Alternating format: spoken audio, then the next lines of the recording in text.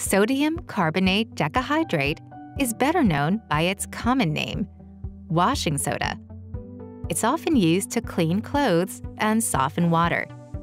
Let's see how to make it in a laboratory using sodium hydroxide. First, add hydrochloric acid to limestone. This produces carbon dioxide. Then, pass the carbon dioxide through water to remove any unreacted hydrochloric acid.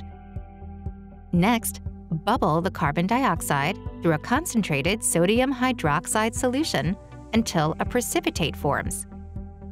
Can you guess the precipitate? It's sodium carbonate. Continue adding carbon dioxide to the sodium carbonate.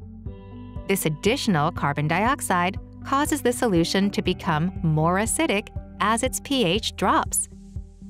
Measure the solution's pH until it reaches 8.0 to 8.5. At that point, the sodium carbonate will be converted to sodium hydrogen carbonate. Filter the sodium hydrogen carbonate from the water and collect it. What happens if you heat the sodium hydrogen carbonate? You get anhydrous sodium carbonate, water, and carbon dioxide. Dissolve the anhydrous sodium carbonate in water. And last, heat it to recrystallize. Once the crystals have cooled, you'll have sodium carbonate decahydrate, or washing soda. What will you clean with it?